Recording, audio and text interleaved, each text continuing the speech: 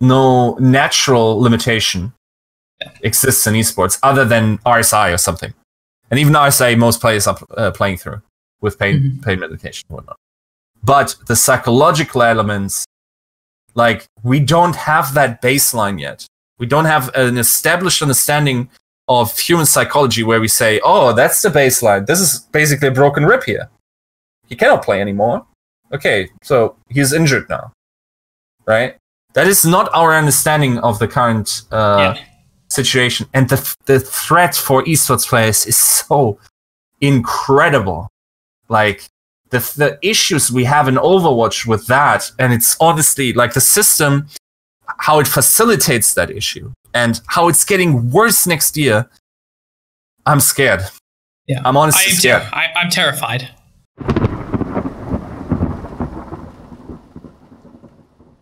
Welcome, ladies and gentlemen, to Deep Dives into the Minds of Esports. My name is Blake Panashevitz, and today's guest is one of the more prolific writers related towards investigative journalism, really towards Overwatch, helping break stories like the GGEA story, as well as 222 Lock, which recently got announced and is now implemented. He is also the co-host of a show called Tactical Crouch. Please let me introduce my friend, Sascha Heinisch, maybe better known as Yiska. Very good. Very well pronounced. I was nice. I almost got stuck in it, and I was like, nope, just gotta go for it. Just gotta go for it. We have it. It was very close. So I'm excited to have you on the show. It's gonna be a lot of fun. This should be exciting. People are going to get to, like you've obviously done stuff with Volumel. I watched both of your Delve Furthers with him in my research for you, which if people are looking to also get to know Yiska more, check those out. Like, that's a very quick way to kind of know a good overview of his life. So I like to start off the show fairly easy. I would say that you're kind of an argumentative person sometimes. You're very good at debating. I think that's a good thing. I don't know if a lot of people know this, but you were going to law school at one point. What type of lawyer could you have seen yourself being? So, considering I'm have not much interest in business, it would have either been public defender, possibly, or honestly, potentially politics. Maybe we had my group of friends had for a while this political inclination.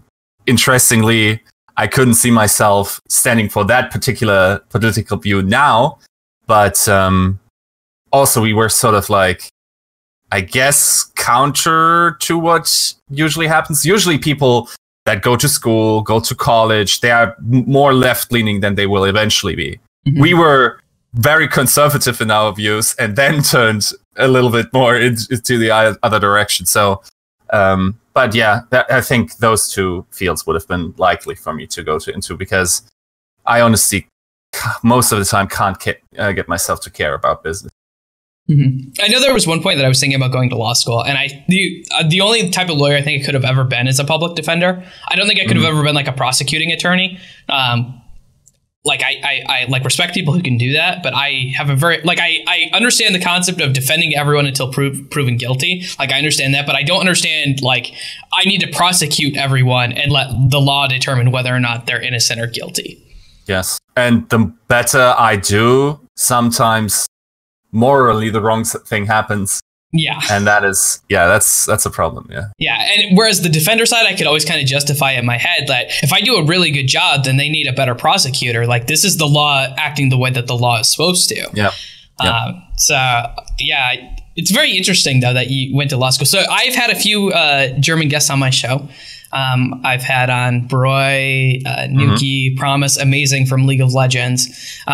So your country is not that big. So I'm imagining we're going to hit some similar things. But where did you grow up in Germany?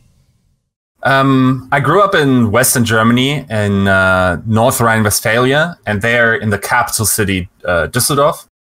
And it's economically actually pretty strong, probably the strongest in the region. We are really tightly packed in West Germany. Like, it's different cities, but just like the urban area is probably as densely populated as some of the biggest cities in the world, certainly LA and whatnot, right? So, but in that area, Düsseldorf is probably the one that ranks the highest economically. Also, if you look at at indexes recently in the last 5 years, it's consistently one of the top 10 cities in quality of life in the world. So I'm considering myself very fortunate to be living here. It's not just because it's my hometown. I don't usually have any attachments to these types of things. It's just that this situation currently is honestly very good. Just like education, things you could do. There's always a park near, as there's nature pretty close. And yeah, in general, also just getting around the city. I honestly think you don't need a car here, even though it's apparently the best car city in the world in terms of parking and just roads and whatnot, infrastructure. Yeah, it's honestly, I consider myself very fortunate to be living here. Okay, so you're obviously a little bit older for like esports crowd. I think I don't remember how old you are, but I know that you're older than me, and I feel old sometimes for the esports crowd. Okay, because I'm 27. Am I 27? I'm 32, I think you're 27. Yeah, you're 32. So you got a few more years. So obviously growing up in Germany. In my life? A few more years in my... Honestly, no, you're not that. You got a few more years than me, right? Okay, okay. 5. You're not wrong either way. I know. You better not be dying anytime soon. That makes me terrified for my life. It is honestly, you're not on that part of life yet, but statistically, once you turn 30, you're on the older part of people on the planet. I think it's at somewhere at 29. Oh. And honestly, now birthdays don't matter anymore, I suppose. It's weird how we build this psychological event that somehow is meaningful. It's almost ritualistic. But the 30 honestly put me into a weird state, even though I intellectually fully understand that it's just an arbitrary number that works completely differently in other cultures, for instance, in Korea or whatnot. But just thinking in my through my 20s, 30, the perception people have towards you is very different. I think there's honestly a psychological difference between someone telling me they are 29 or they're 30. And after that, every birthday is just really realistically the same. But 30 was considerable, I think.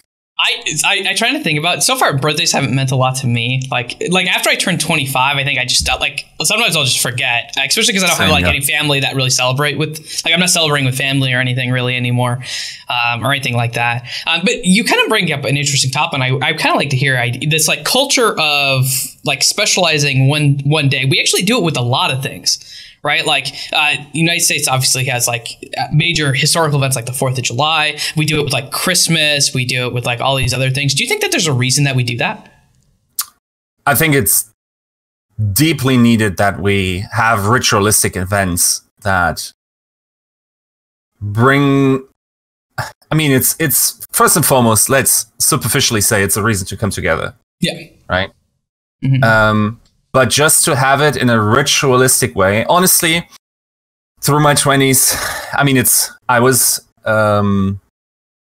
raised Christian, not strongly. It's really not that strong anymore. In Germany, I would think, was Catholic. Then, I think about 15, you're done with all those rituals, so to say. Didn't really go to church after that. And, it's then in my early 20s, during that time, the 4 horsemen, so to speak, came up, and I certainly was an admirer of Hitchens' writing. And he pointed one thing out that always stuck with me and resonated so much in how I perceive just public structure. As in, we can all talk about that there's no God and whatnot. But there are rituals that church has, the community, the feeling of community, the coming together once on a Sunday just to sit in church together, while also honestly almost meditating on what has happened, to focus on that in quiet. At least that was the case in Catholic Church. And that as a ritual is missing in secular life nowadays. Like I would not describe myself as a religious person because I don't subscribe to any religion in particular. but I would describe myself at my best when I'm involving spirituality into my daily life. Yeah. Meaning that I would say during my mid to late 20s, I guess we can talk about these things later, but there were occurrences in my life where I just said, okay, let's try things and see how they work. Mm-hmm. The first thing that I realized is anything that works as a placebo but still works is not stupid, right? Mm-hmm. So even one good argument, and I think it comes from black magic actually, is think of people that use tarot cards. I don't personally, but some people do. It is, of course, not the case that these cards are somehow cosmically connected to the stars and can tell you what is happening. What these tarot cards might be able to do is give you a tool into your subconscious to actually think through your actions, your life, the people in your life. Mm-hmm. And as a tool, even if you are under the illusion that it has some meaningful connection to the universe, it does connect you to something, and that connection is valuable. Mm-hmm. So I got through, I would say, Alan Watts, who's probably still the most influential speaker, so to speak, in my life. I got heavily into Zen Buddhism, and I would say it's, to summarize what's under religious pretenses, is probably, you cannot, that's one of the biggest criticisms towards him, is that he doesn't keep any of those religions apart. He just tells you how his conception of the universe, how life is, and he doesn't attach the label, okay, this is Anatta Buddhism, and this is Zen Buddhism, and this is Hinduism. He doesn't care about these labels. He will just tell you where these beliefs come from. And I honestly have to say, I never really cared categorizing them.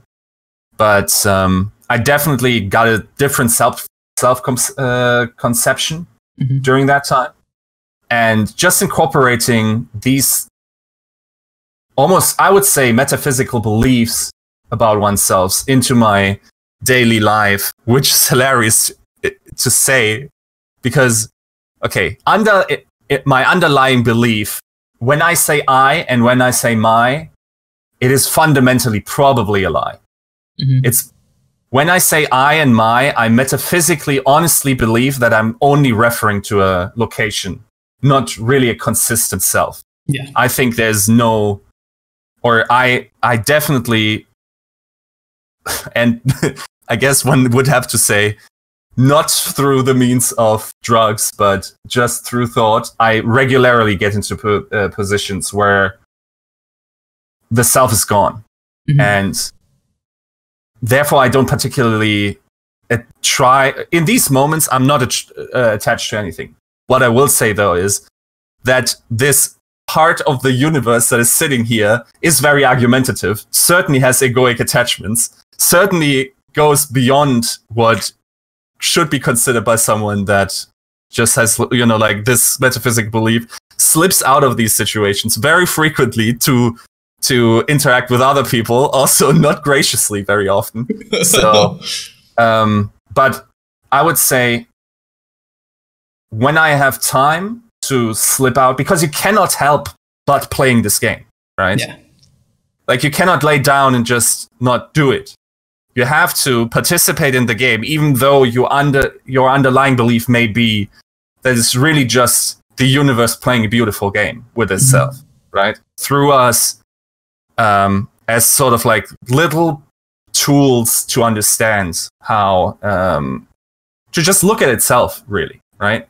So one of the things I guess I could open this box is during my 20s, I had two events happen where I would probably say my best friend at the time died very quickly of leukemia after already having survived Hodgkin lymphoma. And what very frequently happens is that through the radiation therapy, there's a certain risk factor that people may get leukemia. Now, he had survived Hodgkin lymphoma, was out of it probably for 2 years, I would say. maybe 1.5, was really finding himself back into life. And then it was honestly within a week, he was gone. Jesus Christ. And that was rough. But, and I also, I think it was beforehand, because I remember discussing this with him, I was also hit by a car on my bike. And I was acutely aware of my own mortality. Now, my friend dying really drove that home. It was honestly, somewhere around that time, I wrote a poem which I called The Mind of Memento Mori, which is basically, I was constantly reminded of my own mortality. The slightest bodily sensations would put me into panic attacks, would at least bring me to that impulse. And I just randomly stumbled onto Watts. And it made me realize that death was not as, and this is probably not something you want to say to a suicidal person, for instance, but death is not that serious to me anymore. Right? It's just, it is pretty terrible when it happens too early to people, but I certainly had experiences in my life where when someone has lived a good life for long enough, where it is a relief. And I honestly also hate the way I think we have a pathological, neurotic relationship with death in Western culture, where we hate it so much. Yeah. We're now getting technology to try to prolong life potentially infinitely, with the goal of being immortal. Mm-hmm. And I think that is not understanding the game that I am playing. Mm-hmm. I think at some point I will realize that the universe will not be able to experience life through me in a fun way anymore. And then it's fine that I go.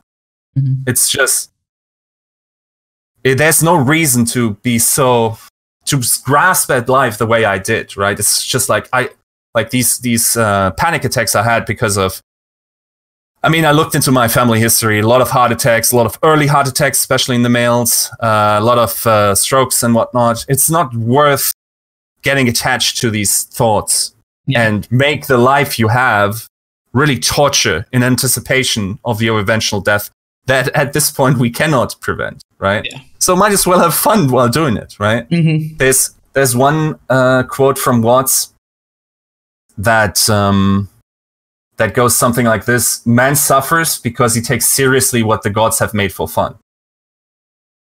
So it is honestly almost hypocritical, and I don't mind being hypocritical on this, because another Watts quote: you have no obligation to be the person you were 5 minutes ago.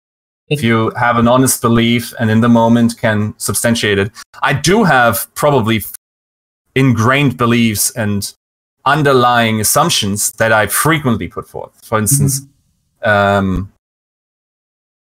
honestly, there's something in me that strives to follow people who pursue excellence.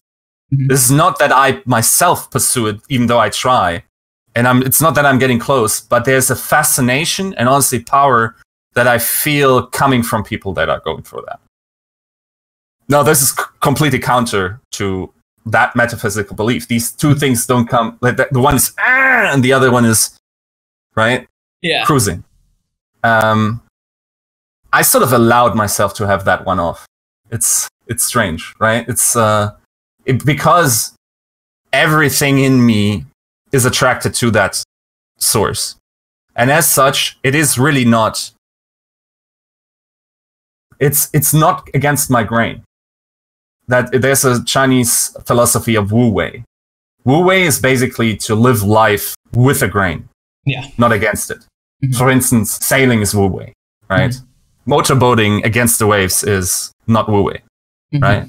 Do you know you can actually sail against the wind, right? Like, yes, true. I owned a sailboat. You do it in angles. You're not just going okay, screw your winds. I'm just going to. I can't remember what it's tacking. It's called tacking. Yeah. Yep. But yeah, that's generally what I do. I think I also definitely probably would clarify or define myself as a fairly impulsive person that over the times has applied techniques to sort of contain that beast. Yeah, that's probably a good thing. Just the way like the game, because like there's different. You mentioned these games like the universe plays, but then there's games that society plays that you also are a part of. Yes, like there's tons of different games that like every day. There's games with your family that you're involved in, right? If you want to look at it, there's games with, and so you have to kind of factor in like I'm not just playing chess here. I'm playing like 4D weird ass chess kind of going on right now that you have to kind of take into consideration. But one of the things I want to kind of look at though is like you're one of the smartest people that I personally know. You might not think that. Either that means I don't know very many people, or I'm corrected to believe that you are pretty smart. I feel like I know quite a few intelligent people, though. So I think that I would rank you as one. You're at least able to like always look at new things and take in new ideas, and you're always willing to learn. And I think that in itself kind of makes you a smart person. Where did you get that from? Has that been the person you've always been? Have you always strove to learn new things and take in new ideas? I think so. I'm usually the person that when we go, for instance, my group of friends will go to a restaurant. Mm-hmm. Let's say we go there 5 times. I'm the person that the first 5 times will never get the same meal until I find the thing that I really dig. Mm-hmm. And then I'm only eating that thing forever at that place, right? Okay. Once I find my thing, I'm also one of those people, I'm sure many people do it, is like when you find a song, you hear it until you cannot hear it anymore.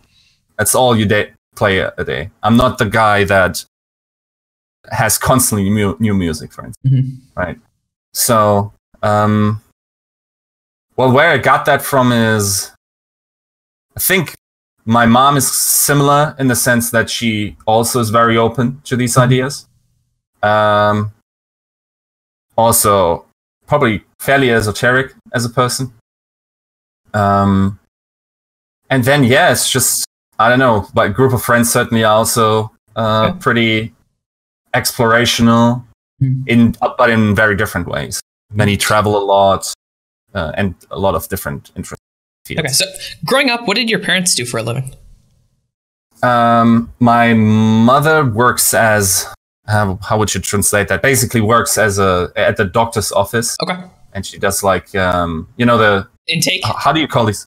Yeah. Like she gets everyone set up and she gets them into their appointments. And we'll put on casts and whatnot, or take bloods and these types of things.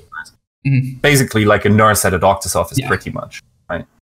And my father initially, I think he initially was an electrician, then a technician, and then he worked himself up to be a product manager for Xerox in Germany. And then, I mean, he still works for Xerox. And honestly, like, for instance, I did an apprenticeship there, and then not apprenticeship, like a internship. Internship, yes, that's what I'm looking for. I was interested in that regard. I thought for the longest time that I was going to be a programmer in school. That didn't. I'm not sure if if the teacher turned me off of that, but I never got into that, which I honestly regret a little bit. I think honestly, what coders are saying, that it's almost a point of literacy now to be able to write some kind of code, is probably true. I'm just lucky enough to not be born 20 years later. This will become a bigger problem, I think. I always wanted to get into it, and eventually I probably will when the schedule allows. But otherwise, I guess one would have to mention my grandmother, because she was also around a lot. She was a tailor.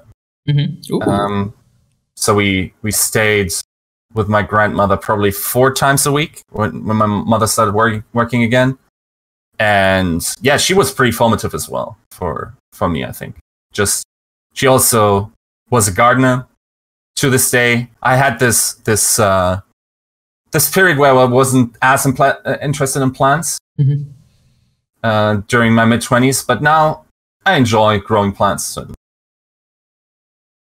you said biology. Yeah, so you said we. Do you have brothers and sisters? I have a sister. She's 3 years younger, so I'm the older brother. Yeah, like it's interesting. My sister had a heart problem very early in life, and I think through that, just living through that, having to have open heart surgery and whatnot, she honestly became one of the strongest people I know. She was always the heart surgery made it so that her life expectancy would have been very limited if no surgery was taking place. Honestly, hilarious. Nowadays, it's a minor thing. Yeah. You just like medicine improves so quickly nowadays.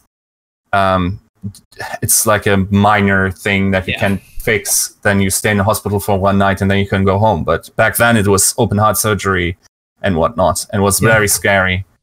And she was honestly behind because what she had was, your heart has like a wall between the I'm missing the English words. This is where English fails me when I get into these technicalities, right? But it's where the oxygenated blood and the not oxygenated blood are separated. Now she had a hole in there.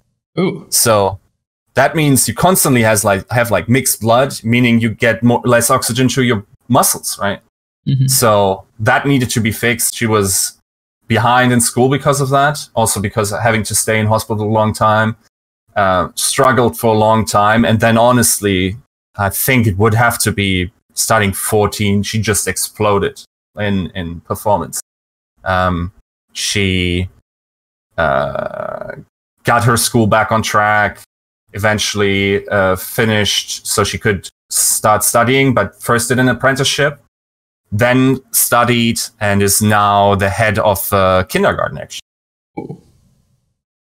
Yeah, honestly, just like seeing her go through that process certainly didn't help that the idea of the mortality. But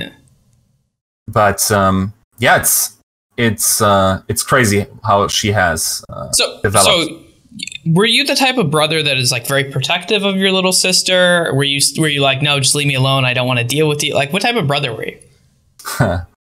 I would say there were definitely times where we were like cat and mice. And then later on, she went to my school that I went to then, and I think then I became very protective for the time that we shared that school. I think it quickly became the case that she didn't need protection any longer.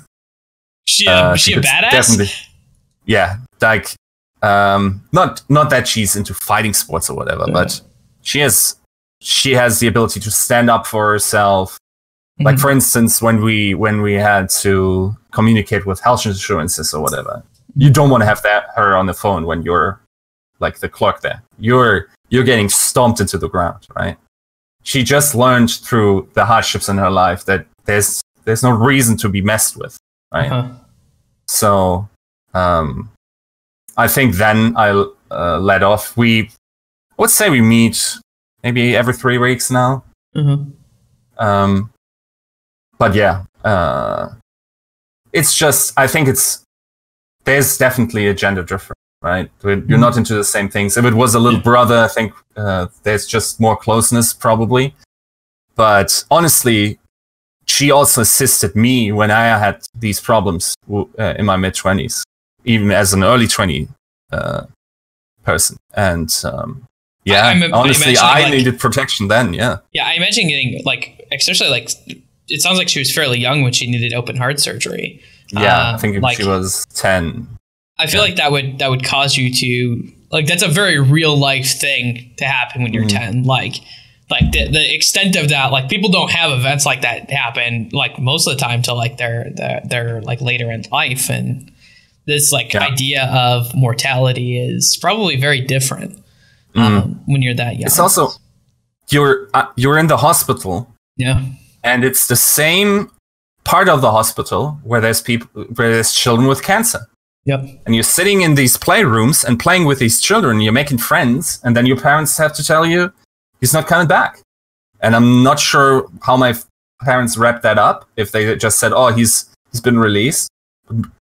Very frequently, these died, and just at the same time, you cannot keep a brother from his sister. So it was honestly a pretty hard situation for my parents too. What do you do? Do you bring me to the hospital frequently? I want to go. Then I'm also in that environment, just psychologically, also being separated from your parents very frequently and having to stay with your grandmother because of that. Mm-hmm. It's honestly, nobody should be going through that at that point in life, right? As parents, as children. And how old were you at the time? I think my sister was, if I remember correctly, 9, and I would have been 12. Did you have a grasp on the situation? Like, were you old enough to like understand what was going on and the possible consequences? I think so. I was very, honestly, I wasn't aware of what death is. I think the first person that I knew who was dead was when I was 18, and that was my grandmother. Before that, no, I didn't know a single person for the longest time. Maybe someone that you met like once or twice in life. Yeah. And you just see, okay, that's an abstract thought though. Mm-hmm. So I think I knew that there was immense danger of things going wrong. I didn't know what that meant. Yeah. And I think to a point, you cannot know what it means to lose someone. Like, that's an experience that's ineffable, and in the moment it's also wildly different based on the person that it is. Yeah, I would 100% agree with that. So looking at school, what type of student were you, like, growing up through school? Like, mostly, okay, I was in elementary school. Me and my friend were the best in this school, pretty much, when they started giving grades. Mm-hmm. I was, I think, okay, that wouldn't mean anything to you, but I had mostly A's, and it's not like in the United States that I think there's some inflationary thing going on in the United States where I hear that so many students in each year have like all A's. Yeah, that is the thing that doesn't happen, and especially didn't happen at the school that I went to afterwards. Mm-hmm. We have a system called gymnasium or gymnasium. Yeah. And there's 3 different levels. Exactly, yes. And at my school, when we were done with school, we had one girl in our class that had the first 1.0. So 1 is the best grade. Mm-hmm. Okay? And you could technically get a 1+, but she was the first in 28 years to get all A's. 28 years. This doesn't happen, right? So, interestingly, after elementary school, I think 5th grade, 6th grade were still very good, and then I dropped off a cliff. Like very many do, I've found out. And I think it's just hormones kicking in. Is what my experience now is with. So I teach on the side, or as a half-time. Some used to do it full-time, and I think there's just something especially bad in boys. Like 7th grade, 8th grade, 9th grade, they just drop off a cliff, and you really need to pick them up, because the pattern is not that they fall off a cliff on one subject. Mm-hmm. It's that all the subjects get bad. They don't pay attention in school. They don't do their homework. Don't study for class tests. It's sort of like really, there's no drive almost, right? It's this rebellion against the system almost. And then you hopefully get someone that puts you on the right track and gets you back, because it takes time. You cannot slack off for 3 years, expect to be back immediately when things get serious. And now you have a like, it goes towards the end of your school, and you have to apply to universities or to jobs with that piece of paper, right? Yeah, so and for German schools, there's like 3 different layers, like elementary school, and then you go to a next set of schools, and you get placed, don't you? Like between like the top, and then you get it one more time for like what would be functionally equivalent to high school, right? Like you have like a middle school one and then a high school one. So if you do bad at all for like your middle school, then your placement where they put you for your high school is going to be significantly different too, right? I mean, okay, so basically what happens is 5th grade to 10th grade, you get put into a school that is there's 3 broad systems and 1 system that incorporates all of them.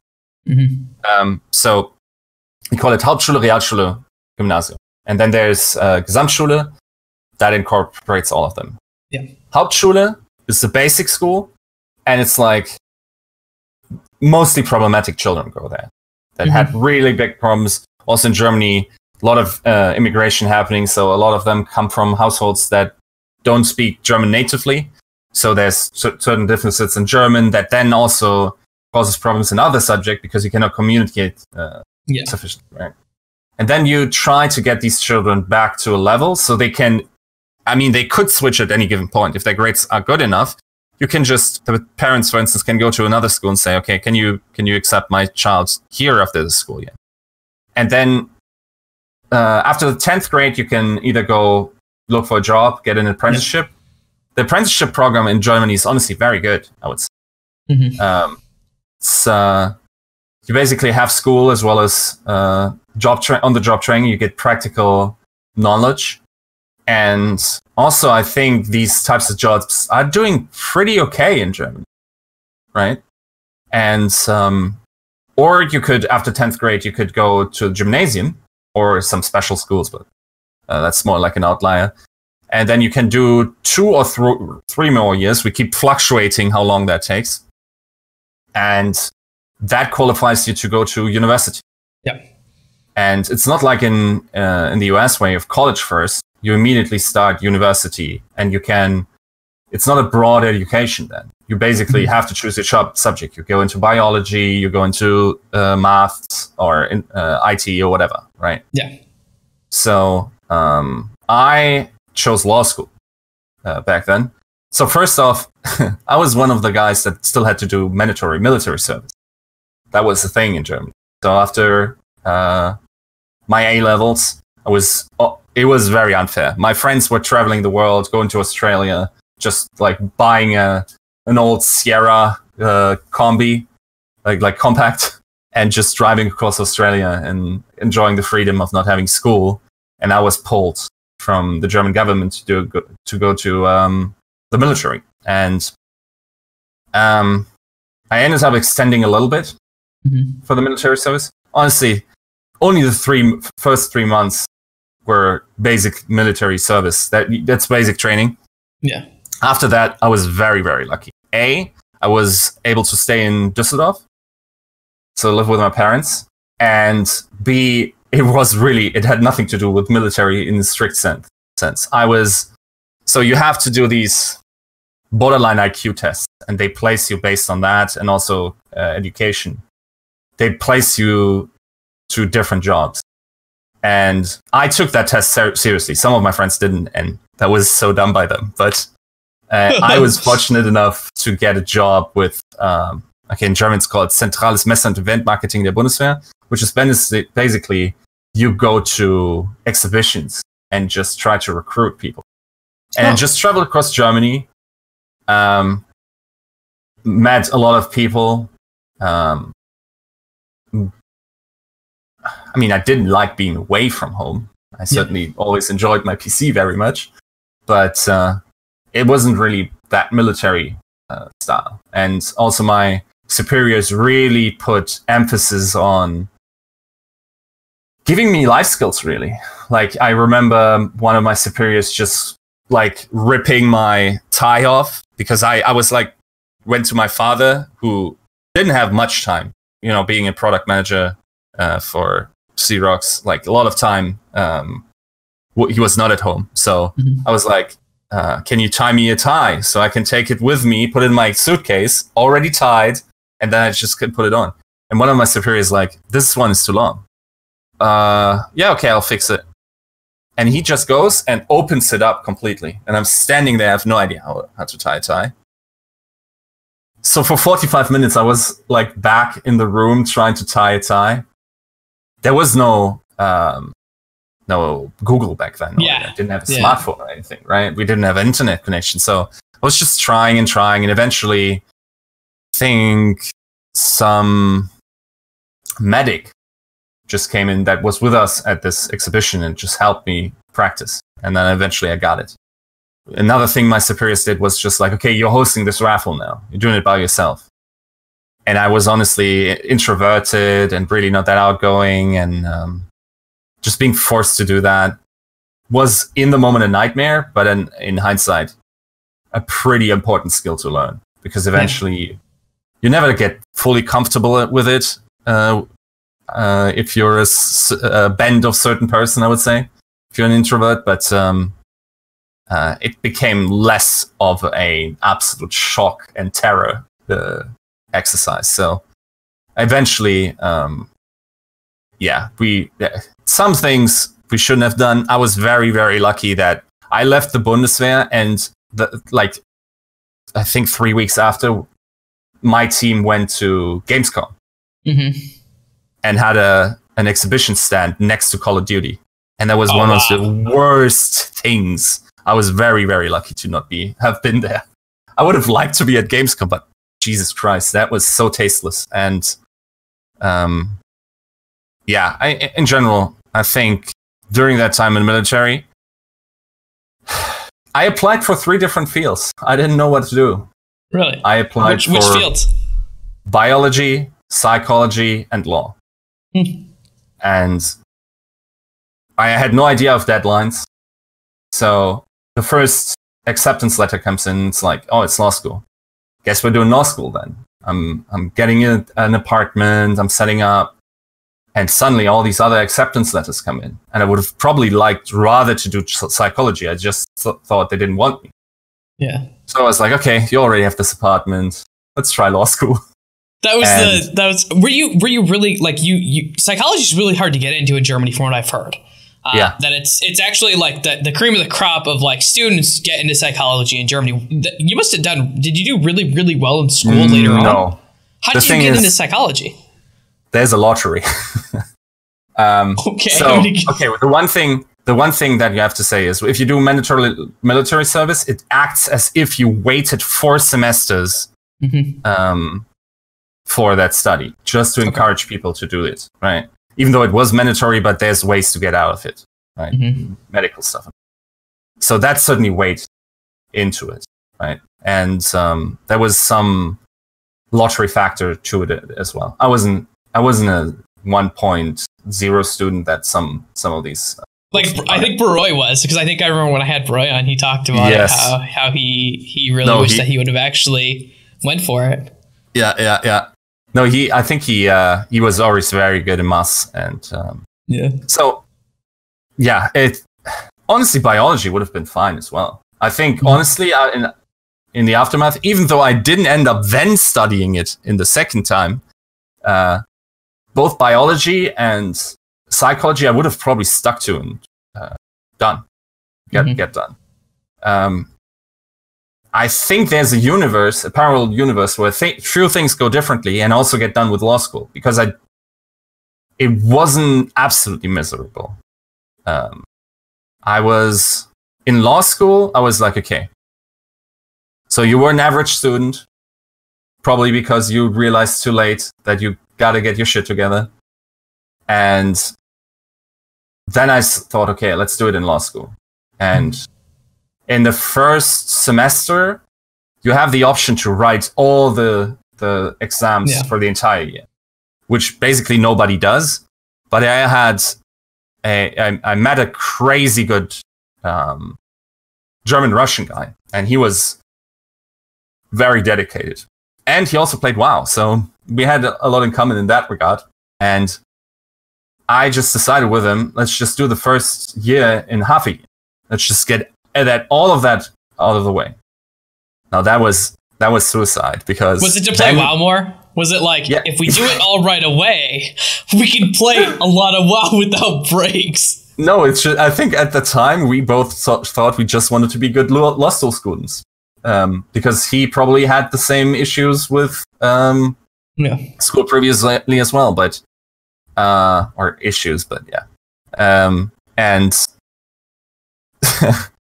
the grades were not bad, honestly, pretty good. And then you have half a year off, basically, or you could just go like skip a half a year and just take the classes that the next year is already doing. Yeah. We didn't feel like that, so World of Warcraft, it was bad. I left Düsseldorf I studied in Bielefeld, I think at 85 kilograms, which is like, I don't know what the direct conversion is, but something, probably like the factor is probably like 2.1 times 2.1. Yeah, so it sounds right. I could look it up. But a year later, I think 1.5 years later, I put on what must have been 35 kilograms. Oh God. So the first half a year, I wasn't eating terribly, but I had so much money saved up from military service that I could just order out every evening, and I was just playing WoW. I was, during that time, I wasn't an absolute top player, but we were invited to tournaments, to Gamescom and whatnot, and but I didn't take care of myself much. And that took a lot of dedication then in the early 20s, even though it later then again deteriorated to the point where I'm now. But So you're in law school, and you're doing that, and like obviously going to law school was kind of a big deal. How long did you do military service for? I think it was 14 months. When you have mandatory military service is 9 months, and then I extended because otherwise I had 5 months of nothing to do, and crucially, they pay you way better once you extend. So beforehand, it's honestly a pittance. I think I was making 450 euros a month. Afterwards, I was making, I think, 1,400 euros, but also got all the benefits of being outside, having a lot of extra hours. And I was still living at home. I didn't have any expenses, so I could just save a lot. Then I got into poker and also like made it much more than it was. And honestly, through law school, I didn't like some students had to do other jobs. I think I could have gotten through law school without having to do other jobs. With the exception, probably, because there's one ridiculous thing in Germany is like you have to have these prep courses for the big exams because they're so important. Like 60% of your grade is done in three days. Ugh. And the 6 years beforehand don't matter much. Okay. So these prep courses are ridiculously expensive to this day, like $80 an hour or something. And you gotta have hundreds of hours potentially, right? Depending on how well you practice yourself. And I think I wouldn't have needed as many because I learn probably better by myself. If I take courses, a very pointed question. I'm actually a nightmare customer for someone that does my profession now, where I just go in, okay, can you explain this? Okay, 3 hours, I'm done, right? I'm not I wouldn't give the entire work of trying to find all the material and trying to figure out a structure. I would figure that out rather by myself. And, okay. So you mentioned a very interesting is that you played poker. Okay. And you made a lot of money playing poker. Was this just playing with people that you knew that you were doing, or were you actually going to like casinos and playing poker? Both. I was playing online. That existed then eventually. Yeah. Okay. And we were also, it was interesting. In law school, and that wasn't for big money table. That's, I met a couple of older students. They were like our instructors during the first couple of weeks. And they were like, oh, you're playing poker and whatnot. And then I got to this table and it was a riot. The type of characters that were there, like all the token characters. We had I'm not sure if he was into quantum physics, but he definitely did physics. But he also did a lot of mushrooms while playing, or at least weed. We had the stuck-up law school students, with the ties going into university and whatnot. We had a couple of women that were honestly very hard to crack. We had a psychology PhD student that was very scary, who pretended to always know what we're thinking. And that is the trick. The thing is, he, as far as I remember, he specialized in body language. Mm-hmm. And later on, it's interesting because now that was a pretty big book by this FBI guy. But Body of Mind, I've actually have it. It's very cool. Yeah. It's a lot of fun to read. I recently read this and thought, man, this guy told us all these things, because a lot of body language is just self-soothing. Mm-hmm. Now, you can infer, why does someone need self-soothing in that moment? Yeah. Or what is something that someone does in specific situations? If you know cognizance of that, especially on live tables, tells are huge if you're playing in a group of people that consistently play against each other. Yeah. It's probably less useful if you just go to a casino, even though it probably still is. But just like every week, just meeting up there, playing live tables, they were all amazing players, honestly. Probably much better than I was. But that's how I learned the ropes there. Just like going through that absolute theater of a cast, playing there. And also just like the different aspects that everyone brought to the table. Mm-hmm. That's kind of cool. Did you keep up playing poker throughout college or university? No. Or did you drop it? No, at some point it just gets too stressful. Like it really weighs on you. That's why Broy dropped it. Like when I had Broy on the show, there was one point where he said, I think he was betting like something like $5,000 a week. Yeah, no. Like something insane. He was like, I can't do this anymore. Like it's too, like he started with like $50. That's what, like, he's like, I started with $50. I got it to where I was doing like $2,000 to $5,000 a week. And I was like, I'm done. I can't do this anymore. Mm-hmm. Yeah. So, which I don't blame. So I kind of want to take a step back though. Because obviously you had this military service. One of the things you mentioned earlier is that you lost someone very influential and significant in your life when you were 18.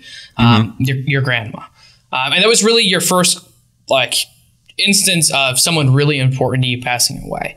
Do you remember what that was like and how you went through it? Yeah, it was. So I remember I got my driver's license, and or I was in the process of getting my driver's license, and my grandma got worse. Like we still used to go there fairly frequently, but for instance, I would go to my grandma and I would knock on the door. And she already did collapse on the ground or whatever. She had an artificial heart valve for one. She also started with Alzheimer's pretty quickly, like terrible forgetfulness.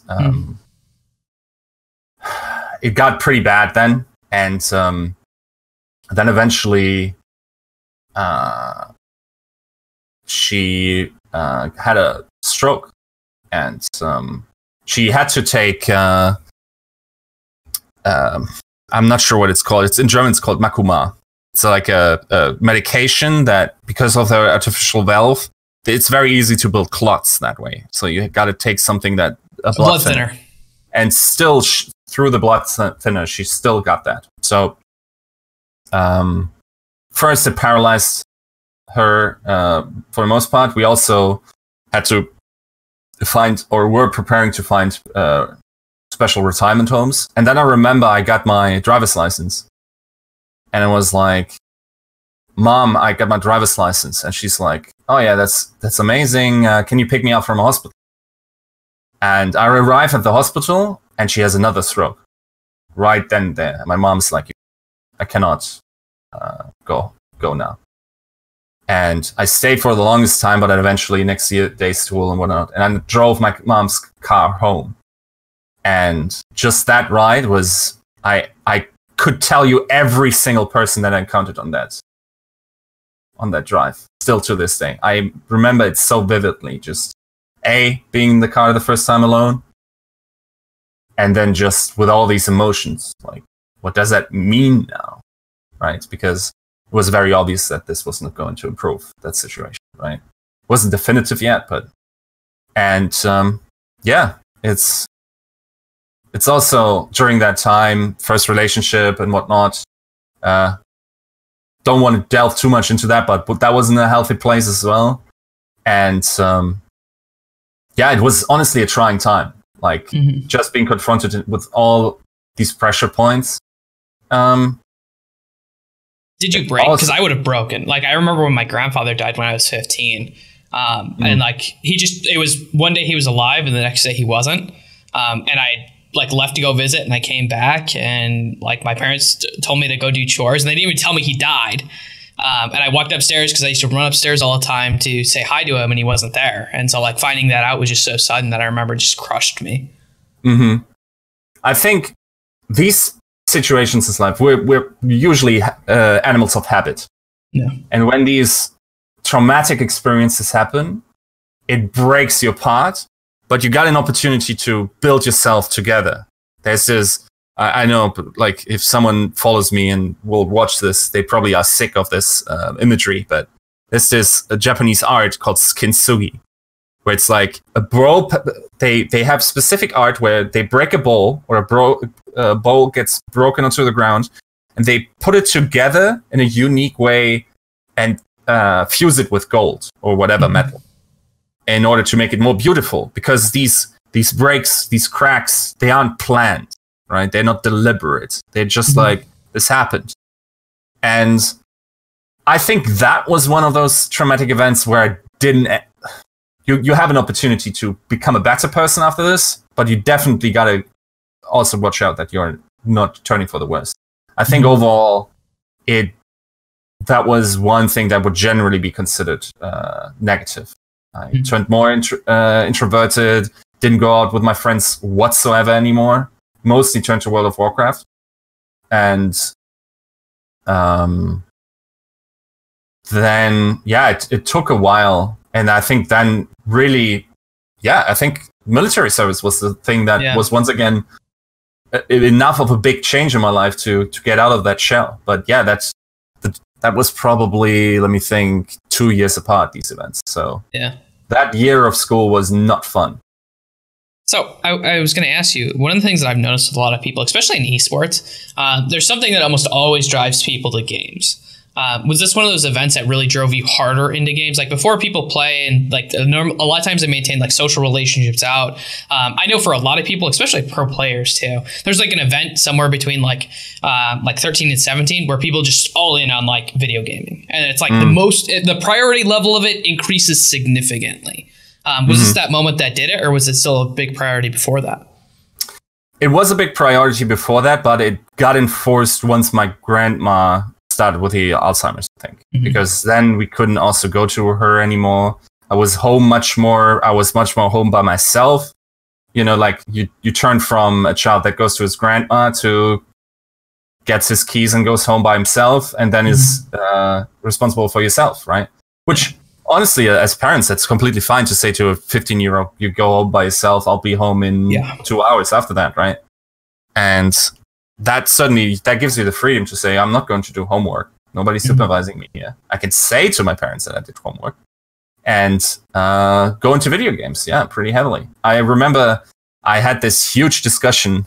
Man, this will make me look ancient, but during that time, internet was honestly pretty awful for the most part. DSL was not at all established, even though most of my friends had it.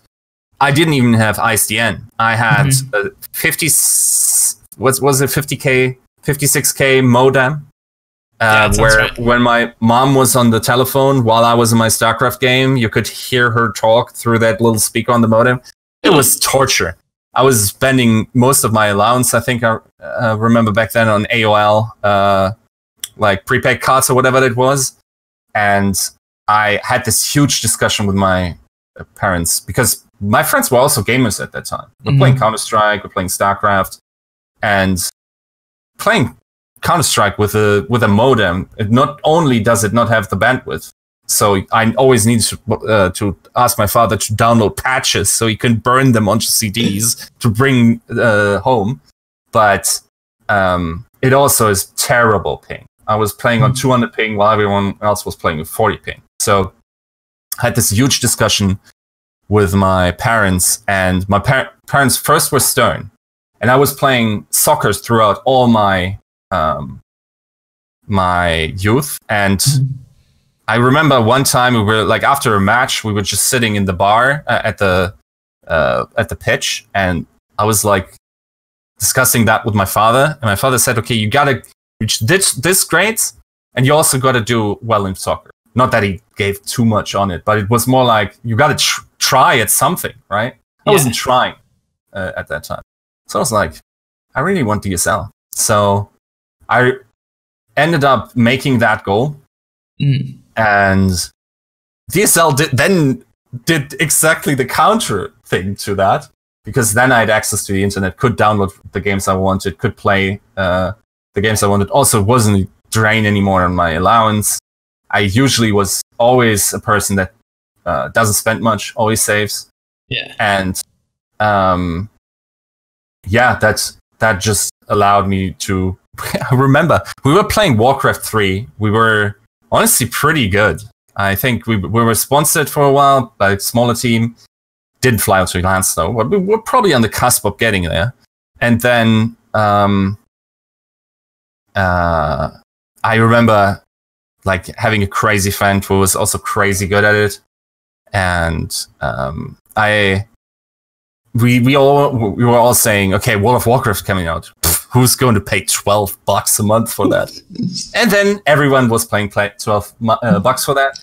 But my friends got offered like 3 months later.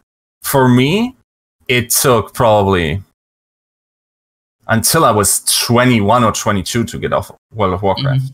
I turned to esports. I mean, I was in Warcraft 3, I was already replay approving. Like I was not working, but like volunteering at replayers.com, like going through replays because I was going to do that anyway. And then just writing short reviews if there was an amazing game, right? And then in World of Warcraft, I was mostly a player for the start of it. And then I think in Burning Crusade, my friend was like, okay, we're dominating this German battleground. Let's go to the English one. And that's when my esports career, I would say, really started, where I started writing for a website called, or not for, but on a website called Game Rights, and got heavily into creating content because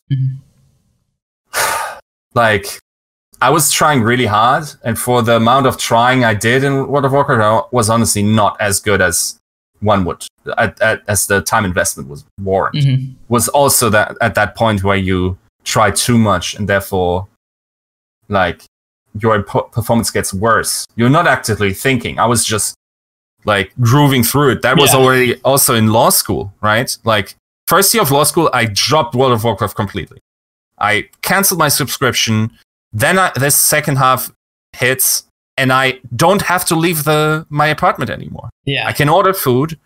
The environment around the apartment is terrible, but it was cheap, and I liked save money.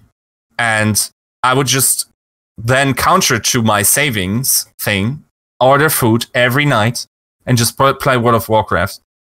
I was a terrible rager. Not absolutely awful. I wasn't absolutely destroying equipment, but I was definitely like impulsive. Toxic. Was probably a terrible teammate. And when I actually was calm, because basically I was the type of teammate you probably want to have when you're winning, because I usually like was making jokes, keeping the mood up during that. Now, if you're getting absolutely plastered, I was the worst. I was actually so bad. Like it was a time where we were playing such trash World of Warcraft that I became impossible to play with, I think, for a while. Did they kick you? No, they did not. They were good friends of mine. Okay. They were one German, one Austrian guy. I remember they drove to Düsseldorf. My mother has like, it's not very usual for America, I think, but in Germany, there's like, because most of the people rent, so they don't have gardens. But what they can do is rent a garden outside, and then there's just like these huge communities of just like little garden houses and then just stacked against each other. And my mom still has that one. Everything's in there. Shower, like it's probably, 20 square meters or whatever, but has beds and a kitchen and a toilet and whatnot. Basically all you need. And I remember bringing them there for Gamescom, that was honestly pretty messed up. We were supposed to compete there, and then the Mouse Sports team, because they were the sponsored ones, I was just content creator, really, and then also playing at a decent level, and also we hit the meta that worked well for us. They just pushed us out last minute. We showed up there with all our keyboards and whatnot, and they're like, yeah, this guy actually took this one. Yeah, it was awful. And to be fair, though, directly before the tournament, like a week before, our strategy, our meta composition was heavily nerfed, so we probably would have absolutely made a fool of ourselves. But before then, we were like the weeks previously, we were beating the best European teams pretty regularly. So, yeah, lucky. So, kind of looking at World of Warcraft being such a huge part, did your grades ever fall, or were you always able to keep them up? Yes, they did. They definitely fell. I had to. Okay, so in German school, what would be the equivalent? F is a failing grade, right? Is D a passing grade? Yes, D is passing. F is failing. So we have three main subjects with German, English, and math are our three main subjects. If you have all Ds, that's fine, you pass. If one of those is an F and the other ones are Ds, you fail unless you can. After the summer break, you then have a written test and an oral exam. And if you pass those, they upgrade the F to a D and you pass. And I had to do one of those in French, because French was the fourth main subject. Those 6 weeks sucked. They absolutely sucked. My parents put me through, they didn't even bother with like particular like preparation for that. They just put me in a French course, like hardcore 3 hours every day for 6 weeks. Must have been super expensive. So I was hating that. Like my entire summer holiday it wasn't like I was coming home and my mom just let me be then, because I did 3 hours of French. No, then I was doing homework that the lady gave me, and I was also learning vocabulary, right? So these summer holidays sucked, and things certainly improved after that. I turned into a good B student in French after that, and most of the other grades improved because, man, the last thing I wanted was go through that process again. That was sort of a wake-up call, and things picked up after that, right? But yeah, it's I think that was a valuable experience. Just like, yeah. I wish I didn't drop French after. I don't know what you can ask. So in 9th grade, then you could keep doing French. Yeah. Or you basically voted off. And even though I was a B student, I was like, oh yeah, this is this thing that inflicted a lot of pain onto me. Be gone, right? Even though I was pretty good at it then.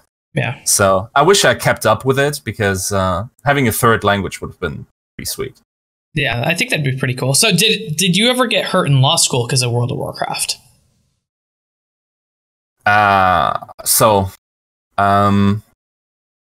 The first semester I didn't play at all. Yeah. So that wasn't a problem. Then I played only World of Warcraft. And then I was honestly at the crossroads where I was making money from creating content in World of Warcraft. I was with Complexity already at the time, the North American organization. I was writing for them, and then also had some gigs for as a team manager for one of their teams. But being European, for an American organization, the opportunities are limited, and still esports is not that advanced that you can get that there's just like full-time jobs for someone that doesn't have a university education. There are not that many opportunities. So I was like, I like writing though. I really like writing. So I dropped law school pretty quickly also just things happened at the law school after the half year that I was gone. I got in an unfortunate social situation where maybe like I would definitely approach it differently nowadays, but I was kind of ejected from the group that I interact with socially, and then I was just in a city really far off campus, and I just didn't find myself way back in. So basically I stayed a student for organizational or like systematic reasons, because otherwise you would have to apply for unemployment and whatnot. I didn't want to do that. I still was making money and could move back with my parents, and they were separating at the time anyway, so there was a lot of room in the flat, even though it was never that small. And I initially wanted to go all in on esports, and I was like, okay, so what does a writer need? There was no journalism education in Germany that was reputable. It was just private universities that had honestly a terrible curriculum at the time, and most of the journalists actually either went to law school in Germany or did German, or Germanistic, strictly speaking. So I was like, okay, I'm doing German and English because I want to write in English, and went to university for that. But it's Did you finish university for that? No, I didn't get to for certain reasons. Yeah, and that's, I mean, in effect, and that's also one thing that I realized throughout my life, that in Germany it's very important what a piece of paper says you can do. Yeah, and that doesn't mean in effect that you're qualified. I understand why you can pay me less for that because I don't have a certificate, but you cannot evaluate my ability to 100%. do so. Yeah, I 100% agree with that. So you were working in writing, and you were kind of all inning on esports. I have a lot of questions that kind of about this, like getting into esports, because this was very early on, and especially when I was listening to like Volumail's podcast, it always felt like there was an opportunity that for whatever reason you either decided to pass up and it ended up turning out to be something bigger, or like you got screwed over.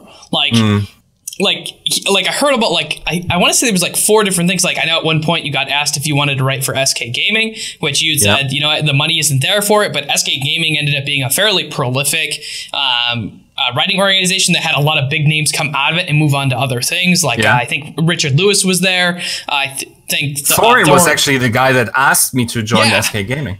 Yeah, so Thorin was there. I want to say there was 2 other people there who were also like now are considered fairly big known writers. So I kind of want to like ask about, do you feel like your career has been a lot of like, is it something you're proud of and happy of, or do you feel like you've always like either not taken risk or kind of just been screwed over? Okay, so I definitely was screwed over on several occasions. I also think that on many occasions it was naive on my part. On others, I actually was legitimately, if I went to a lawyer, he would have helped me get that straight, right? I would say, like, it's not like I just started esports at 21 and I'm still in this position. Like, there was definitely like solid 5 or 6 years after my friend, who I also worked with on esports projects. He was like the backend developer for the sites that I worked on. That just turned me off esports for a while. Like, MLG dropped World of Warcraft. I really loved World of Warcraft. Basically, Blizzard just completely stopped supporting the game. Like, from one day, like, people don't realize how big World of Warcraft was. In 2000, wait, let me think. Must have been 2009, 2010, 2011. I was getting more hits a day than I'm doing now. I was popping off in that game. And suddenly, that is all gone because StarCraft 2 comes out and no tournament circuit wants to have 2 Blizzard games on, because then Valve is upset about that. So they got to make room for what at the time was the biggest esport in terms of viewership. It wasn't close. Like, I remember going to CeBIT, talking to people there. Yeah, they basically told us it's being dropped from an IAM circuit while having more viewership than Quake and CSGO combined. And it was terrible. Like, I just, like, MLG used to, Wreckful tells the story to this day, where technically they owe these players still a world championship final. That, like, they had a circuit points were accrued, and then a big final should have happened for a bunch of money. That never came to happen because of the decision Blizzard made behind the scenes. And I was like, okay, maybe you could move into content creation. And honestly, I was still probably a pretty good player at the time. I wonder what would have happened. Okay, this is terrible to think about, but I think I would have gotten into streaming fairly early on.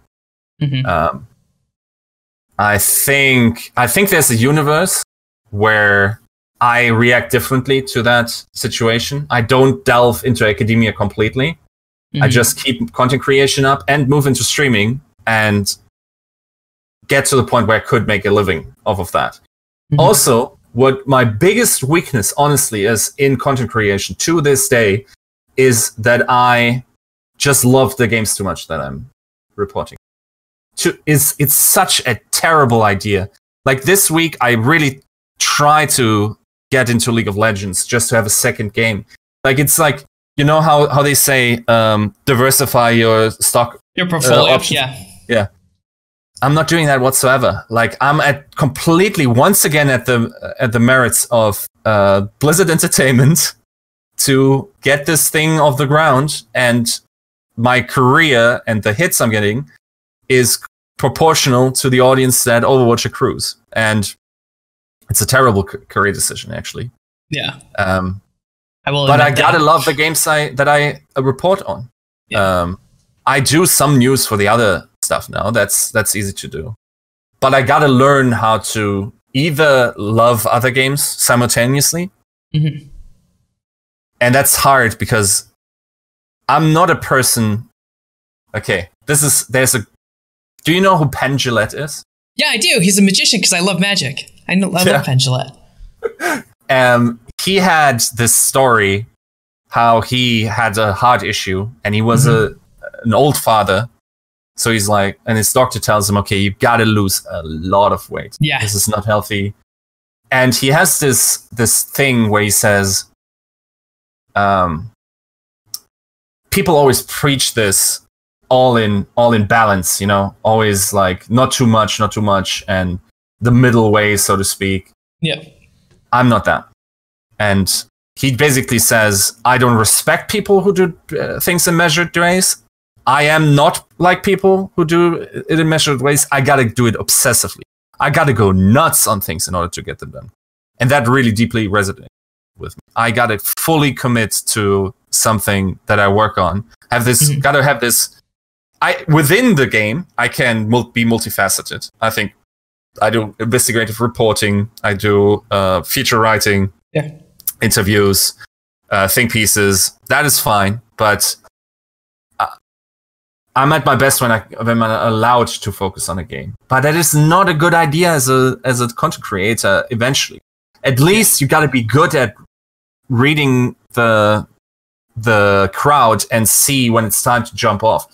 I don't think that time has come yet for Overwatch, but it's at the same time, it's still you gotta diversify, and I'm very bad at that. Okay. Kind of speaking at that, one of the things you had mentioned before is kind of like, I kind of want to bring this up, is I kind of want to know what happened with Gottfrag, if you can go into it. Mostly because I've had people who, obviously, I've had both Sir Scoots and Alchemist on the show. And that was one of the first like organizations that was really big and then got sold to, I believe it was it MLG who bought them? Yes. Okay, there we go. My history. I'm not very good at history. So, and so they got about, like, at what point do you get involved with Gottfrag? So Gottfrag was honestly probably on its way out. I think it had been acquired by MLG already. So the draw was that my articles would then be promoted by MLG. Yeah. And I thought it would be to a way bigger extent than it actually was. I think 2 times it popped out on the stream during the weekend. But basically, I forget what his name was, but some guy who's like the editor-in-chief at that husk of what it was before. Yeah, because I killed it. Yeah. Contacted me and went like, okay, you're this WoW guy. It's our biggest game. Can you write for us? And at the time, I already have my own gig, right? I have my blog. I'm driving solid engagement every day. I think I had about 10,000 people reading my article every single day. And then obviously more or less depending on the week. And for some reason, I was like, yeah, but it's probably like it's MLG. It's cool to work with them. Maybe people can see my stuff on the broadcast. And I put my reporting on my blog on hold for that time and wrote for them. And it was a nightmare. So they wanted me to write entire recaps of every game. If you know WoW, that is very hard to do. And then beforehand, he said, okay, I cannot pay you, which is fair enough. That's esports. Yeah. 2010 or whatever when it was.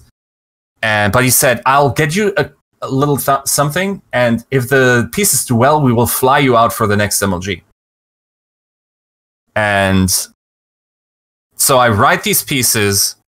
I think in the three days, I maybe sleep 8 hours. The rest, I'm completely dedicating it. Prepping storylines, writing feature articles in preparation for the stuff, writing these summaries, these like little recaps and whatnot. I'm doing all of that entire weekend. It's probably 60 hours of work. And I go to 60, probably 50. So I go to this guy and he says, whoa, the pieces are doing amazing numbers. It's all working very well. We'd love to have you back eventually. I'll also get you a little something. And he also in the process bungled several articles. I was stupid enough to not write it outside the editor. And he would sometimes delete, and it didn't happen once, it happened 3 times, that he would delete articles, recap articles or whatever, that took hours to write several times. I was just like, oh my God, this is terrible. So after the event, and he tells me the numbers are all amazing, I'm like, sweet, maybe I get a gig with MLG eventually. I'm getting my visa or my passport figured out, and he completely goes after that. Like, no information whatsoever. But eventually I got to meet him at CeBIT, and I gave that boy a couple of those opinions I had about his the way he acted, right? I got nothing out of it. The hilarity, honestly, that makes it one of my favorite stories of my esports career. They had paid streams back then. Yeah. They tried that, right? So it was, I think, 280p, their normal stream, and then the next best for the ones that paid. And I was like, I'm not seeing anything. So I paid the $10. I worked 50 hours over 3 days. I went out of that with minus $10, mate. Because I had to pay my own stream because they wouldn't even give me a code for that. So it was a terrible experience, but in hindsight, actually hilarious that it happened that way. Yeah. So you had this successful blog that was going on. You leave that to do MLG. At some point, the weekend, at some point, like Blizzard kills their shit like they do with like every game. Hashtag here's the storms. Hashtag more crap. But this being said, one of the things that happened kind of with your blog, that you leave content creation as your best friend. He passes away. Right. That's what happens. What was going through that like? Because I can't imagine that there's anything like that. I just thought everything in the universe turned against me. My game was in the beginning of Cataclysm. That was a terrible experience. I didn't even really have fun in World of Warcraft anymore. My friend passed. Beforehand, I tried to get my blog. Like, we get this opportunity from 6jacks, like a supposed Fortune 500 company invests into this gaming website that has like a concept where we drive the traffic there, and this website has like gaming methods, so you can play. So you buy tokens, then you play, invest them in this play, and then you can buy like win an iPhone or whatever, right? That thing completely nosedives. We never get paid really. Even the biggest blog in World of Warcraft at the time, called World of Ming, goes belly up because of that, even though it had amazing traffic during that time. Crazy amounts of traffic that it was driving regularly. So all, like, my scene is dead. I just gave up law school for content creation. I already did apply to, or I think I was already in the first year of some university. So I was like, okay, it's time to grow up and do real life stuff, right? So my love for, it's probably not even true. Like, I love writing certain pieces. Most of the writing I have to do just commercially is actual torture to me. Like, I hate writing some of those stuff. And yeah, basically I was like, okay, so we're doing that real life thing now. And then that honestly, I was still following esports, still watching League of Legends, and certainly saw the rise of Twitch and played certain games always, but it really, I eventually just opened my Blizzard launcher, and I think some friends, because a lot of the American players ended up at Blizzard. Yeah. Someone gives me a better invite. I still don't know who this Guardian Angel is that just gave me one, or if I actually lucked the hell out as a European user to get a better invite, one of very, very few in the scene. But I'm playing Overwatch and I'm thinking, wow, I really like this game.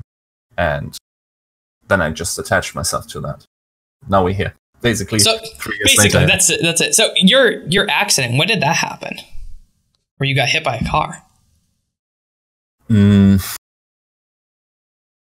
I would say, how old was I? 23, maybe 22, 24, something like this.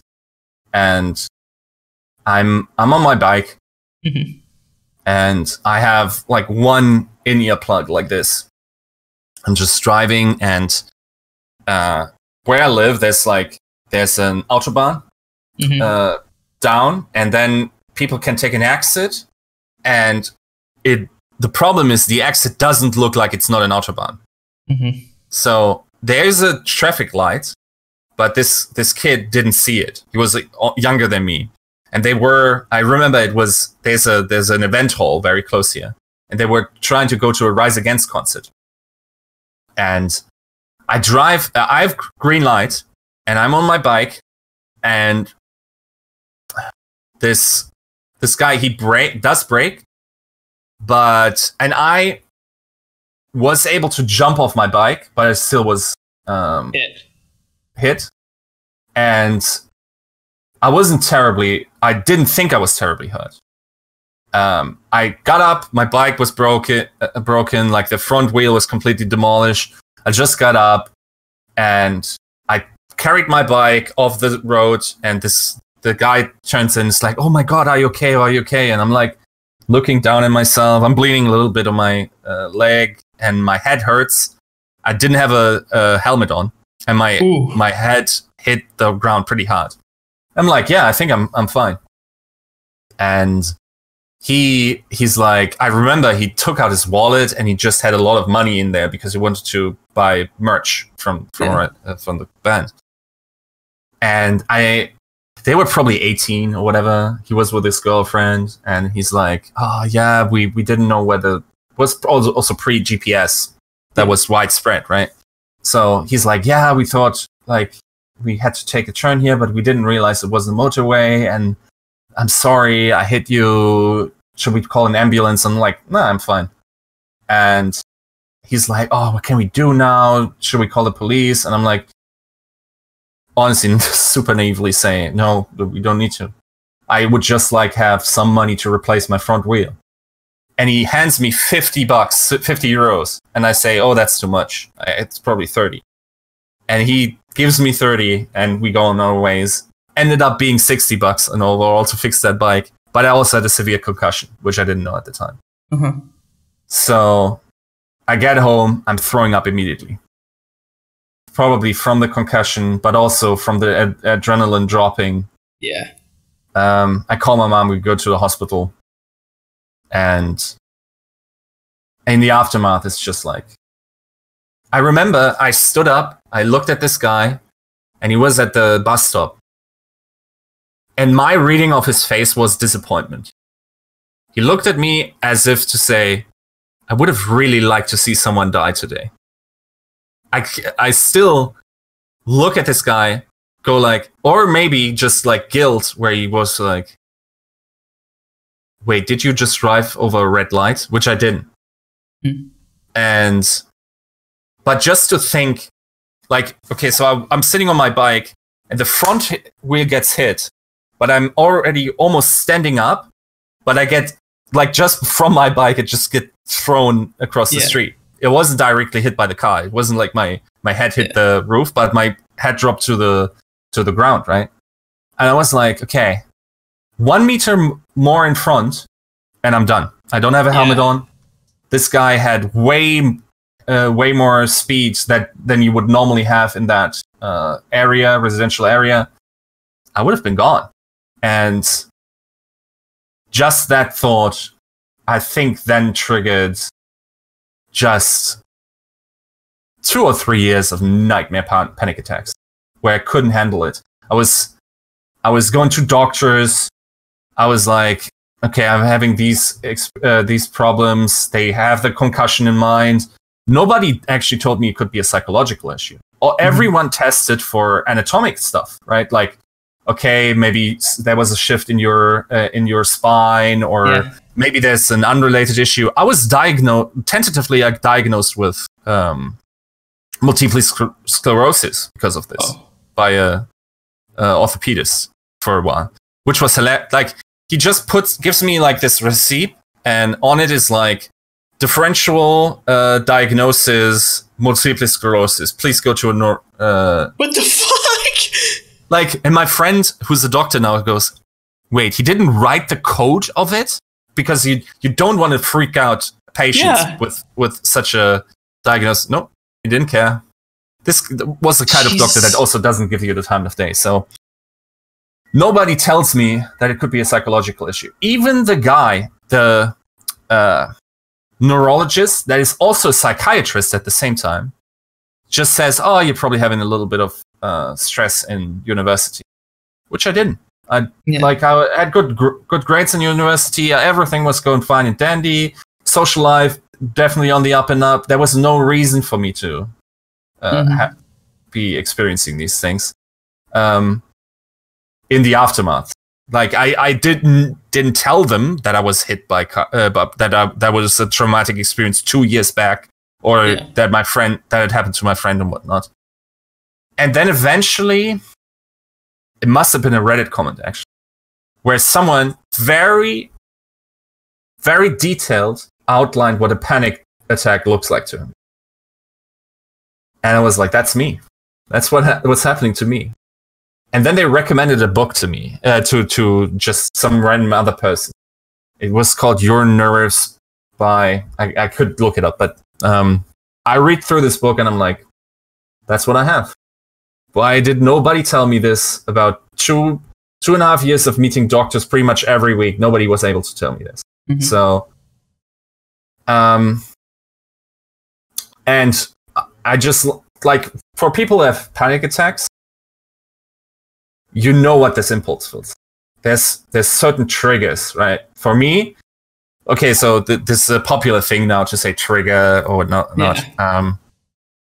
I cannot avoid my triggers. It's impossible. Unless I upload myself into a machine, I will always have these triggers, right? Like, just bodily sensations that I haven't felt before. It just would put me in a spiral. Just cascading thoughts of, oh my God, this just happened. What could this be? Google. Okay. then my heart rate increases. Maybe I'll even have skipping, and it just keeps going worse and worse and worse. And then it turns into a full-blown panic attack where I'm just like, okay, I'm dying, right? Like this absolute place of horror, right? Where usually you can have anxiety the entire day, and you're basically standing at the edge looking down into the void, and you learn very precisely what the void is the longer you have this. Sometimes I would get it when I'm driving over bridges, for instance, or I have to be the driver for some reason. Yeah. Like if I'm being driven over a bridge, that's not a problem. And then I eventually learned, through the topic that we described earlier, that it's not worth holding on to life with such a grasp that you're strangling yourself. Yeah. And just through that belief of just like, so I'm standing at this edge and I could fall down to this void, and maybe I do, but what is the worst thing that happened? Because it's my fundamental belief that every fear you have essentially comes down to your own survival. Yeah. Like it's just like a symptom of you feeling that that their continuous survival is harmed by whatever you're afraid of, right? Now, if you just aren't afraid of death, doesn't matter really then, right? Yeah. Now, I'm of course not looking forward to it. I'm also certainly not scared. Yeah. But I'm not terrified, right? And that was a complete game changer. Now, I still get impulses from time to time where I think, okay, especially like, for instance, heart palpitations that happen sometimes, so completely normal, theoretically. But there's this impulse that goes like, and you're like, okay, I'm at the edge again. But I'm not inching forward anymore because I know that my body's not giving me the right impulses that usually people have when they know something is wrong. Yeah. For me, everything could be wrong. So I'm not inching closer. I'm also, I can from a distance safely say, okay, if I keep thinking into that direction, I could absolutely cascade out of like sanity, out of control. Almost. Yeah. Yeah. And to have that is just, I think, honestly, that ability to just say, okay, I got control of that, and I know how to control it. Man, it's liberating. It's really liberating. It's like, I almost to the point where it helps me so much in daily life, where I'm like, I'm not sure if I would avoid these years of nightmare in order to learn this skill, right? And also just being put on this path of self-discovery. Not only that, but also spirituality has tremendously improved my life. And there's no way I end up in that place without those experiences. Mm-hmm. So in hindsight, honestly, sure, someone could have handled my case better and just told me what the problem was a little bit earlier.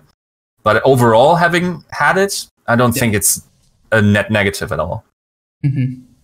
I would agree with that. I think learning those skills are really, really important for like everyone, like really. And I think that like, especially like coming from like a mental health background, like one of the things that we're taught, like when I was going to school back when I wanted to be a therapist, is that like, I don't want to be a therapist anymore. Uh-huh. I don't like, no, thank you.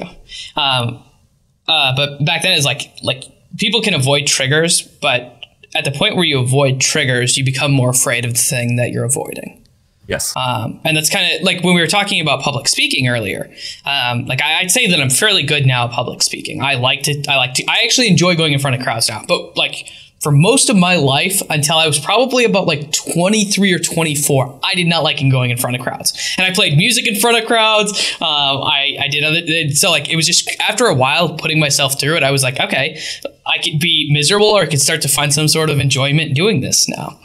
So.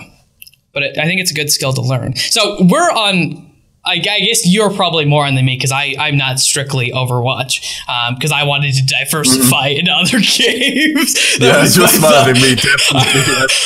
So I can't do fun content. I don't know if this is fun content. For me, it's fun content. But you're stuck on kind of the Overwatch train. Does that terrify you? Because it terrifies me. Like, Overwatch as a concept terrifies me. Yeah, a little bit, yes. Part of my self-conception of what I do in the scene is trying to highlight issues. I mean, people can definitely say that's a selfish way of trying to police the situation, the scene, because my ultimate intention is that we keep it around, but in a fair way. Yeah. I'm not someone that needs to see it grow beyond. Like, I'm much more into sustainability for the right reasons than growth for the wrong. And fundamentally, I'm not sure if that's true anymore, but I got into this. See, okay, from my standpoint, as we discussed, basically everything turns out to be a game. So no game is really more serious than the other game from that point, right? So I honestly also, just from my background in education, I honestly think that we don't give these idols enough credit for what they do to society. We're paying them a whole bunch of money, right? That, like these Michael Jordans and whatnot. Yeah. But still, that this is like children strive after them. Yeah. Right. To just say you could be the Michael Jordan of whatever you want to be is a path forward. They don't understand initially that it's like a lot of the children I teach come from either very privileged backgrounds and are also absolute like amazing at school, or they are from poor backgrounds. And then, especially the poor children, have this, okay, I gotta make money. The reason I do things are making money. Money. How much money is a pilot going to make? It's not, do I like being a pilot? It's, how much money does this make? How much money does this make? Yeah. And to sort of say, dude, you can just be excellent at just about every skill in life. And if you're the absolute best in the world, you probably could be making a comfortable living at just about everything while also greatly enjoying yourself, right? So I honestly think, for instance, I went into this, I heard Overwatch League. Wow, okay. The way this was brought up was definitely like, if this works, it will influence society in the same way as sports does, which I personally think is a very big impact on what how society interacts and whatnot. So I want to be there for that. I love the game, and I also hope that this makes a cultural impact. But at the same time, I don't want to see it promote like values that then seeps into society that are not worth championing and where we're worth off for that. I honestly think some of the greedy aspects of esports could have, if it succeeds by those, terrible consequences on society at large. Now imagine, of course, it's far off to say that Overwatch will be this particular case. But what if Fortnite becomes something that rivals the NFL? Yeah. But we're not taking competition there seriously, right? We're driving this by constantly innovating. All is fun, ha ha ha ha, and we're not teaching. And then again, you can do it, ha ha ha ha. That's also fine. That's also fine skill to teach your children. But at the same time, you also got to teach them the gritty part of life, where sometimes you just got to have elbow grease and you just got to do it. And where else do they learn that? Where else do they have role models of people just authentic too? I think it's extraordinarily hard to create an artificial piece or potentially art that could inspire something authentically. It does happen in movies and TV shows, but these are master classes. It has more reach, and it's vastly easier to have an absolute excellent individual stand in front of you, say, this is what I do in order to get here. This is me. And what I've learned is this. Right? And the selection not only of those individuals, but also to create an environment where these people don't have to absolutely like destroy themselves in order to get there. Sports has a natural limitation, right? Yeah. When your body says no, then it's no. You can't push way harder than, like, especially NFL players, for instance, they go way past that. Yeah. Which is also why there's maximum practice hours implemented by their players' union. Exactly. That nothing like this, no natural limitation exists in esports other than RSI or something. And even RSI, most players are playing through with pain medication and whatnot. But the psychological elements, like, we don't have that baseline yet. We don't have an established understanding of human psychology where we say, oh, that's the baseline. This is basically a broken rib here. He cannot play anymore. Okay, so he's injured now. Right?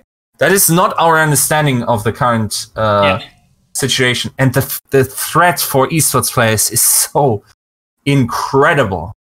Like, the issues we have in Overwatch with that, and it's honestly like the system, how it facilitates that issue and how it's getting worse next year. I'm scared. Yeah, I'm honestly scared. I'm terrified. Yeah, I think I honestly, it's not like I'm wishing that. I'm not a vulture waiting for that story to pop. Yeah, but I think we will have severe cases of people breaking out. It is natural that in a population of like, okay, so you have players, staff, and whatnot. That's like 600 people in the Overwatch League that are commonly known. Yeah. It's natural that there will be some people that just by chance will have psychological issues. That's just a probability thing. It is happening way more than in the average population, though. There is something systematic to that circus that makes it problematic. And the severity of these inflictions on psychology, even though there's very young players, this will go bad. And I don't want to even go how much it can go bad, but we already have alcoholics in this. We have people that have self-harm issues. We have people that hoard in this. We have people with chronic depression. A lot of people that cannot take a step back because their team needs them. These issues are everywhere. Nobody's really talking about them. I hope to be able to do that soon. It's also hard to get people to open up to this particular problem. Now, at least this year we had the mid-season break where it allowed teams to travel home and whatnot. Next year, teams will have two weeks of breaks, but for some players, that will still be a challenge to get some off time. I was going to ask you, and like not to delve too deep into this, but the midsummer break, because this is something that I remember last year for Gladiators, like we had breaks, they were like 10-day breaks, and I know that I like pushed really hard for Gladiators to have an extended break. Like I was like, we need to have these days off. This is really important. It's not about the person who can handle it the most. It's about the person who can handle it the least. And you have to base your entire team off your that doesn't mean they're weak or anything like that, but that's your least resistant person, and that's what you have to base it off of. Whether or not the other 6 players are good doesn't matter. Do you think that teams actually took the break this year? Like from what you have been able to find, you don't have to go into specific details, because my opinion, and I'm completely outside right now, is that they didn't. The reason that I don't think that they did is because, to the best of my understanding, teams find it a competitive edge to practice more than other teams. And I think this is true to a degree. If you can out-practice other people, just like based on any sort of sports science, people put in more hours tend to have better results. But the cost of that is you hurt people. Do you think that teams actually utilize that? I think even most teams probably took some days off in the midseason. I think that happened. And I think also a lot of the very successful teams are now wisening up to the fact that you need off days. And actually through that, they get better than they were before. I do think that the problem is that there are the people that chase the top that are trying to push really, really, really hard and want to outwork the opponent. this is where the breaking points occur, right? And where it's honestly, it's not just the system that does it. Some of these people also self-inflict. Oh yeah, 100%. Potentially through lack of education, strong drive. But if you could reasonably explain to them that their performance is not going to get better by this, and it might honestly all still be a lie. There might definitely be players that need 14 hours of practice a day to be the best in the world. That's a shitty thing that your body does to you, right? But if they also have the psychology to back that up, and they could just do it, okay, right? But the evaluation of it is very important. That there's psychological assists in some way. That there's professionals. That there's also like just team managers that have a nose for this. That can just see that this is a problem that might occur and just say, okay, we're taking a step back, and also just incorporating sports into it more to get some of that relief. I mean, these are not new ideas whatsoever. My certainly, like, the discussion also needs to be on the teams in many ways, because they're the one that's pushing it. I was going to ask you, do you think it's the responsibility of teams to solve this issue, or do you think it's Blizzard's responsibility? Because Blizzard's taken a lot of the responsibility, at least when it comes to contracts and stuff. Do you think whose onus is it to uptake this? Is it the players to fight for it? Is it the teams to implement it because it's the best, or is it Blizzard because they're the overarching god of this game? So my belief always is the guy that creates the system has the most responsibility. The politician has more responsibility for the wealth of the country than I do as a person, right? Yeah. I can take responsibility for me and the people around me, right? But there's no responsibility for me as a player from the Gladiators to make it so that the guy from Chengdu is doing good, right? But they also have the most opportunity to make sure that there are healthy systems. Now, I understand the limitations that Blizzard has as a business.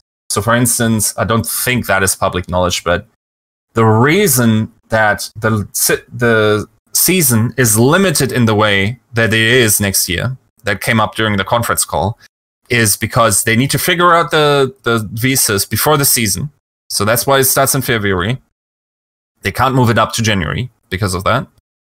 And afterwards, their partners, their broadcasting partners, Disney and whatnot, didn't want it to go longer. So they're confined to these time. Now, if you want to keep the same amount of games, that means you gotta have less breaks. Now, isn't to be perfectly fair, it isn't less breaks than it is technically right now. Each team has 8 to 10 weeks of breaks. Now, I argue that the traveling days are also onto this. Like, you got to travel, and that falls into your breaks. Yeah. Then you could counter argue, okay, but you don't have Thursday and Friday games anymore. You just have Sunday and Saturday games. So you got these 2 days you gain through travel. At the same time, I think, honestly, like, having a long break makes it much more likely that teams are willing to give players time off. Because if you have a 4-week break, 10 days at the start is much more manageable than saying, okay, we got 1 week off. We just lost that one game. We don't have time to reset. We got to catch up to these guys. Even if they do have 2 weeks, there's some travel in there. Practice environment is probably terrible in comparison to what you're used to now. And what do you mean time off? We just lost. Or even if they won, like, what do you mean? Like, the other players, the teams aren't waiting for us. Yeah. So I think the order, the amount of breaks stays the same, but how it's partitioned. And already, I also have to say, like, that's not even, these 8 to 10 weeks are not even sustainable already, right? So ideally, I would love to see the Overwatch League just being extended and kept the same amount of games and just more time off. I think it also would make for a better entertainment product because there's less viewer fatigue and there is better games because people have time to feasibly be human and play the game as well. You would have more fun interactions. Some teams are understandably ridiculous with media. Yeah. Like, what do you mean 15-minute interview? We don't have time for that. Probably don't have time for that. Yeah. It's like in this very moment, like it's probably a pretty hard thing to on the priority list. I can honestly say season 1, I think we were very, like Gladiators, like I think they would do them like certain times, but basically all the coaching staff and I think the players too were like, no, we don't have time. Like I wish we did, and I would like make sure to go out of my way if someone ever asked me, just because I know how important the entertainment is for esports, and I think that a lot of players don't realize that, or coaches, is like the actual getting out there and people seeing your face is so important. Like it's so important, I think. Yeah, I agree. I want to ask you a question about investigative journalism. And this is going to be kind of a, I don't know if it's a good question or not, to be honest. But I'm still going to ask it of you. Do you think that investigative journalism changes things related to esports? Do you think it actually has an effect? I'd like to think so, yes. Because there's certain information that the public is not, doesn't have access to, that allows companies to get away with stuff that they really shouldn't. And sometimes it's not even that the companies are doing this willingly. Right? Sometimes it's just not a highlighted issue. They don't think it's a problem for the public for it to be this way. They just like some information is just contextualized differently in different circles. There's certainly also a bubble of understanding of these certain aspects. I think the problem is the following, right? And I constantly have this moral dilemma where it's like, I don't want to be an architect of morality in esports. I want to contribute to it, but by picking and choosing what kind of investigative journalism or what kind of leaks I put out, I select for a different type of scene, right? Yeah. At the same time, it is absolutely vital that certain information doesn't go out, because in all actual fact, it would only be negative to anyone that isn't my boss, right? It would be bad for me because of how it would reflect with me with my sources. It would be bad for potentially. Okay, let's take a leak on roster, on a roster.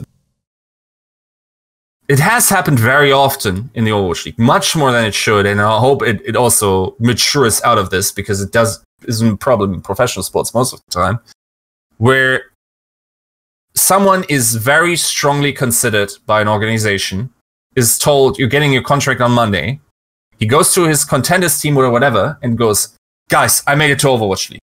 And one of those guys is either naive that this information should not be went out, or is jealous of this and will share it with everyone, or with, and eventually it lands on the investigative journalists. This is more of a problem in Overwatch. What will then happen is the investigative journalist releases that information, and the organization goes, two things, I guess 3 things can happen. Is the first thing is the players that it is interpreted that the player cannot keep a secret. Right? They lose confidence in the player, though that is, by the way, a terrible argument, because you know how many hands this information has to go through just on like Blizzard and like the teams and whatever. There's so many leaking points that it's very hard to even pin on the player. Still happens, right? They still make inferences where leaks are coming from, and in general, then it hurts the player. Yeah. It also provides the organization with feedback on what the community thinks of this signing. Now, in no way should a self-respecting organization consider evaluations of a community on the quality of player. That shouldn't happen. Wait, this guy's a trash can? Oh, I guess we didn't know that. Okay, we're not signing him. What you can consider is how a signing is received, just like from a PR point. Yeah. Right. Oh, this guy did this in the past, and people are still feeling so strongly about this. Better not sign him. Right. And in this way, it can absolutely hurt the chances of very deserving players to be signed on. Now, there's information that should be shared, and I honestly, sometimes I'm maybe being too much of an architect, where I go, that is not an article I want to write. I'm going to the source of that and say, okay, guys, look at this. This might become a problem eventually for you, right? Mm-hmm. And the problem is, then, if I do that, very often people will not take that seriously. Yeah. And will not make changes based on that. And that is a reputational thing as well. Like, I just got to work into the know, like into a position where my opinion is considered and wait. Right? That's all I can ask. But for the first couple of years, it was really hard to get people to agree to that, and to eventually see it become an issue was very frustrating. So the next best thing then is to just release it and show them by proof of concept that this is actually something that people do strongly care about, that they didn't know before. And I would generally say that I try to keep it fair. Like I think many people would even argue with me on the journalistic ethics. I might even violate a bunch of them. I would never feel good if I took a quote out of context and clickbaited that. Every editor would tell you that once you are given the answers, you're this, like, as a self-respecting journalist, you are not to have the subject have any say in that. Yeah. I'm not doing that, but I'm definitely not choosing the one that I know will reflect badly on. Yeah. I will even sometimes go to the person and say, how do you feel about me using this headline? Now, this is a no-go for most editors. I personally weigh the utility of maintaining a solid connection to this very source that in the future will just give me a better story. Eventually, it's just sometimes it's just being a solid human being and building connections through that, and not trying to maximize my bottom line in every moment, in every piece that I'm writing, but thinking long term and trying to be symbiotic with the scene, not a leech, right? And if I was ever required to do that, I think I would immediately drop from that job. If I felt that this is only serving my economic bottom line, I would, and my editors or my organization would require that of me, I would drop that job. Probably immediately. Do you think that there's a place for journalism in esports? Because it seems like all of the companies that start up and kind of get rolling, they all fail, except for obviously ESPN has Disney backing, so like money, like they can like throw money wherever they want and it doesn't matter.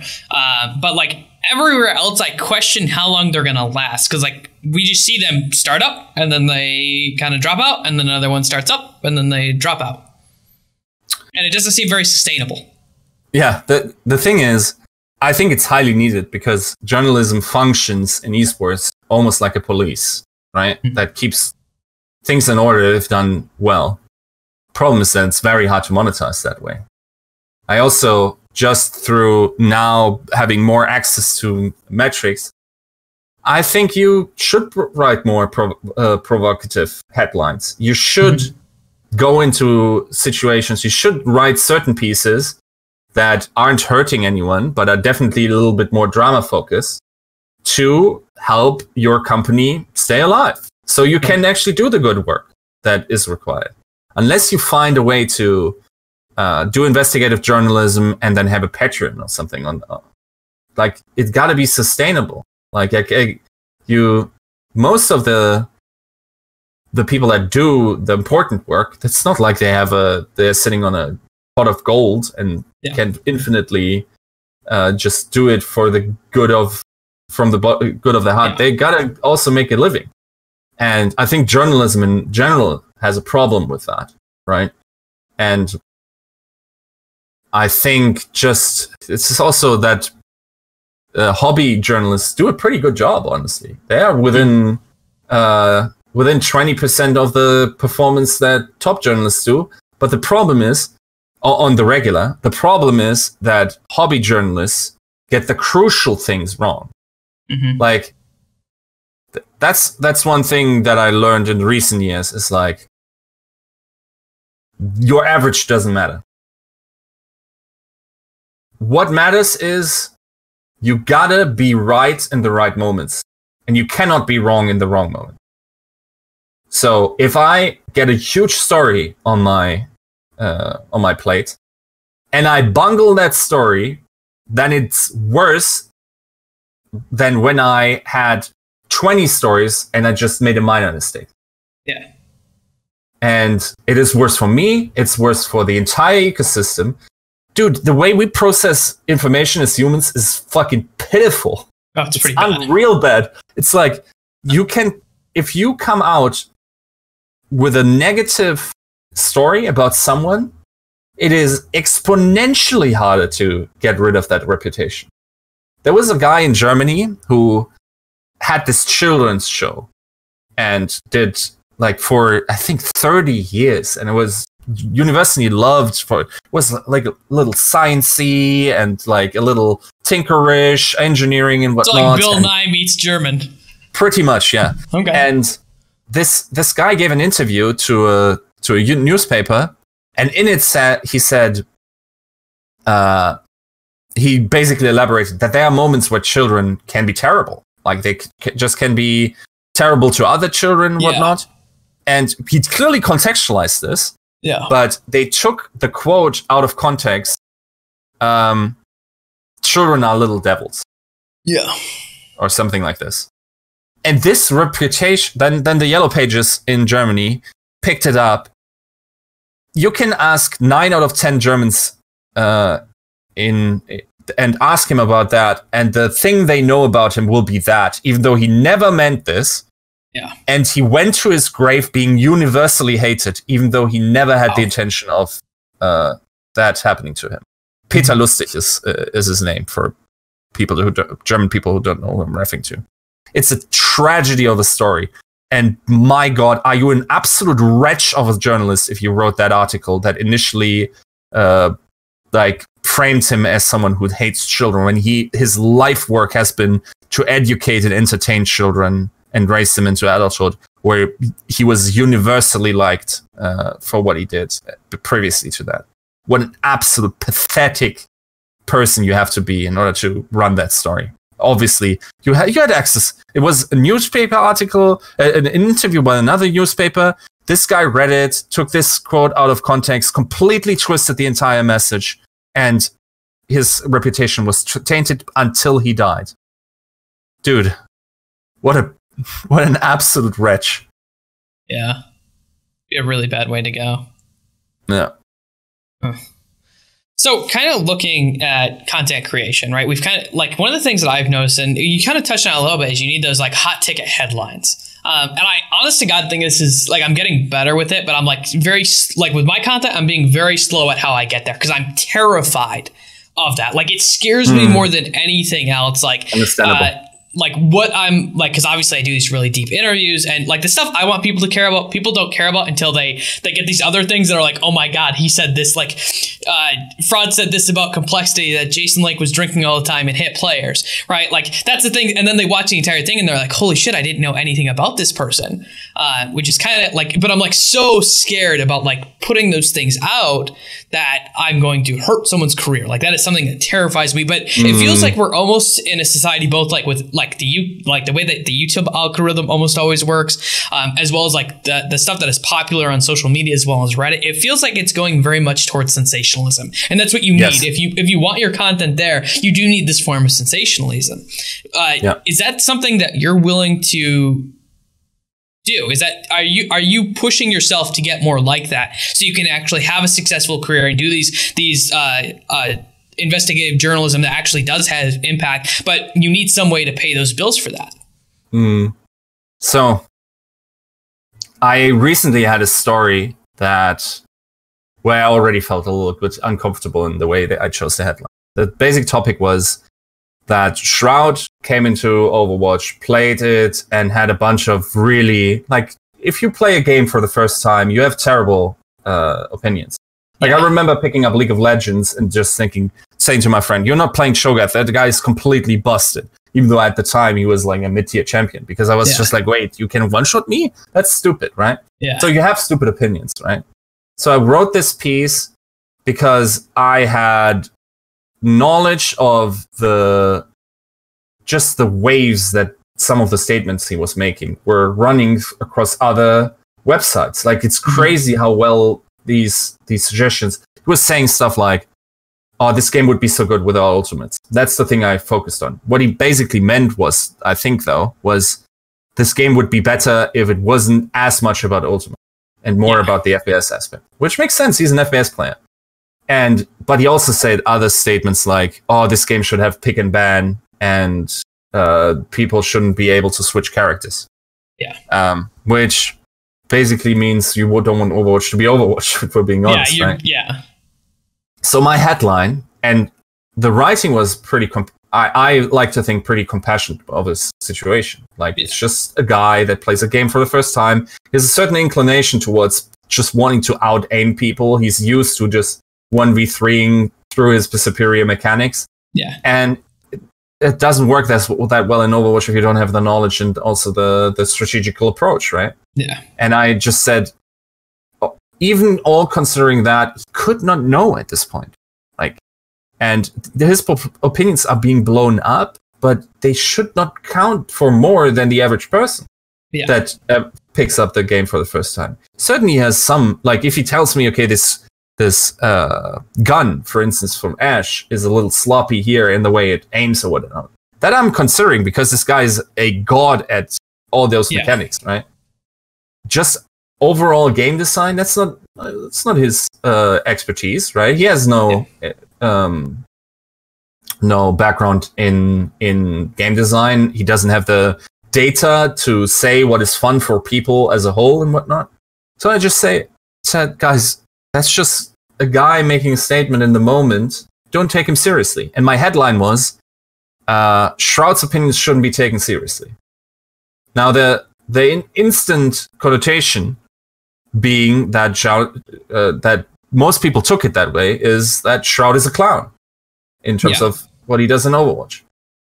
I didn't mean that, though. What I meant is, literally, it's on us to contextualize that opinion and say, we cannot take that seriously until he has had more experience with the game, and then he can have educated opinions about that. And it would be shocking if a guy could come into Overwatch and through transcendent thought could immediately tell us, okay, A is wrong, B is wrong, C is wrong, and we have the best game in the world if we change that.